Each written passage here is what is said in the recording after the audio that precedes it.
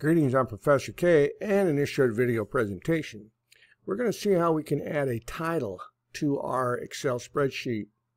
Now, if you look at my Excel spreadsheet, you'll notice that I don't have any room for a title, so the first thing I'll have to do is insert a row. Now, this can be easily done just by going up here to row number 1, right-click, and we're going to insert. And you'll see now I have a row that was placed right above that previous row. Now what I would like to do is add a title here. So I'm going to go ahead and add my title, and it's called Bookstore Sales Data, but it doesn't spread across the row evenly the way I would like it to. The title is broken down, and there's a part of it in each one of the cells for A, B, and C. I would like to merge these cells into one cell. So I hold down my Shift key on my keyboard, and I click Bookstore. Then I'm going to click Sales, and I'm going to click Data. I now have the first 3 cells in row 1 highlighted. I right-click, and I'm going to click on Format Cells. Here I'm going to go to Alignment, click on the Alignment tab, and go down here and find the box for Merge Cells. Check it, and click OK.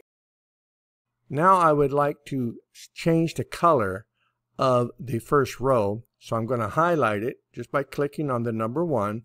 Then I'm going to go up here to where I have this little paint bucket, pull this down, and I can change the color to whatever I like. You can scroll through the colors until you find something that you like, and then you can change it. So I'm going to go ahead and change the color to this nice blue color here. We can also change the color of the font by going back up here to our font tool and pulling down the font color tool. We can get a palette of different colors that we can choose from. We can scroll through here until we find something that is appealing to us.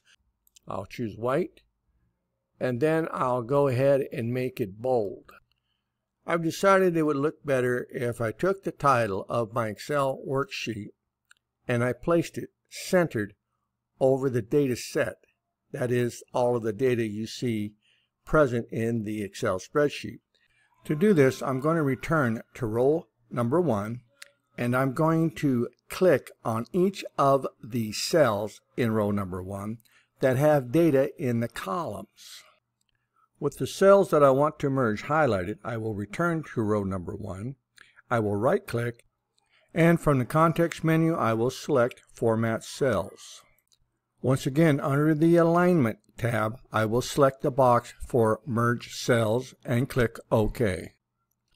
We have now merged all the cells in row 1 that has data in their columns. I next highlight row number 1, and I will go up here to my Alignment toolbar in Excel, and I will have it justified center. And so in this short video presentation, we got to see how we can add a title to our Excel spreadsheet. We can change the background color in those cells for that title, and we can merge the cells for that title and center the name of our Excel spreadsheet across the rows of data.